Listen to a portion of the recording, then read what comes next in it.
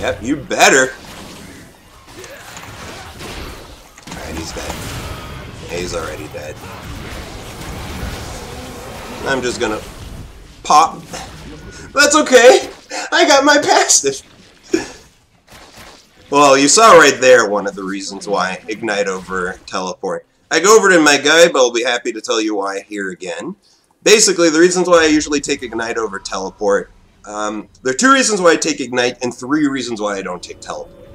So normally, the 3 reasons why you want to take Teleport are as follows. 1, you take it because you like split pushing, and you use Teleport to get back with your team, but Zack's a terrible split pusher. Zack is 100% a team fighter, so that's not a good excuse. Another reason is that you want to take Teleport so that if you get chunked out in lane, you can teleport back without losing any minions. Early on, which is great.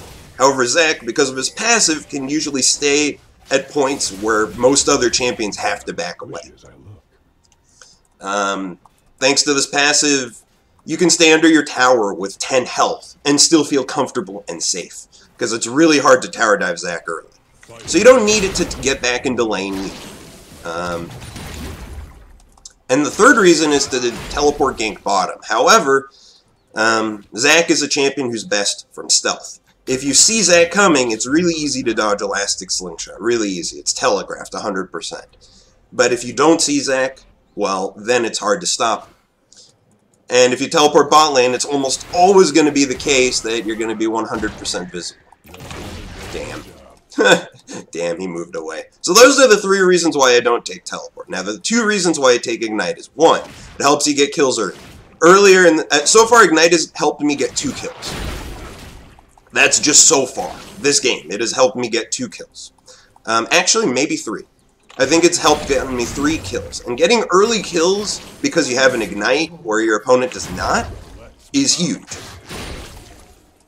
The other reason is, in team fights, usually your primary target is the AD carry. And I find that if you Elastic Slingshot on top of them, if you Elastic Slingshot on top of the AD carry, and then toss all of your abilities on them, and Ignite, they'll die, 100%. Ignite prevents them from using their heal to heal up and survive, prevents them from life leeching so that they'll survive. Ignite just allows you to 100 to 0 the AD carry. Oh, they surrendered. They have surrendered.